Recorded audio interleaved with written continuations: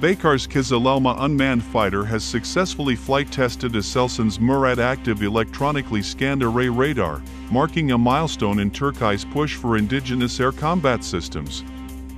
The integration moves the stealth unmanned combat aerial vehicle closer to full air-to-air engagement capability and strengthens the country's defense technology autonomy.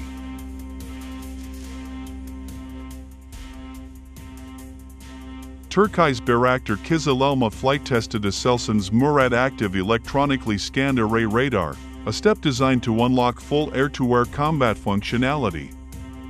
The test, highlighted by Baykar's official announcement, signals the program's move from weapons carriage trials to network sensor-led air combat roles, as reported by Baykar Technologies.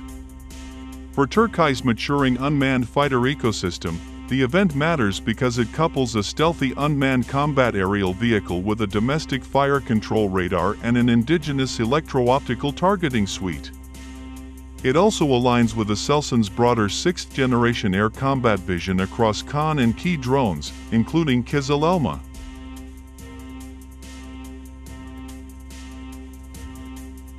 Technically, Aselsan's MURAD 100A active electronically scanned array fire control radar provides agile electronic beam steering with simultaneous air-to-air and air-to-ground operation, digital beamforming, GAN-based amplification, and a graceful degradation architecture using solid-state TR modules, capabilities consistent with a modern multi-mission fighter radar and crucial for beyond visual range search, multi-target tracking and missile guidance. Kızılelma's recent development cadence underscores how today's radar flight is the logical next step.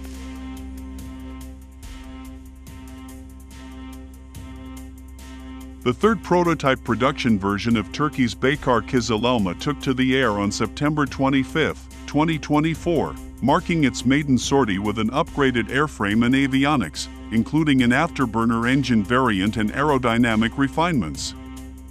In the first quarter of 2025, the platform completed aerodynamic system identification and maneuver system tests to validate the performance of its upgraded flight controls and engine.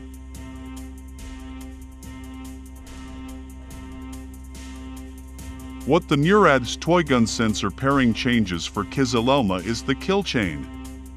With MURAD active electronically scanned array radar, handling long-range detection, track fusion, and missile support, while Toygun provides passive, high-fidelity identification and terminal queuing, the unmanned combat aerial vehicle can prosecute beyond visual range and within visual range engagements under emissions control, counterjamming, or low observable tactics.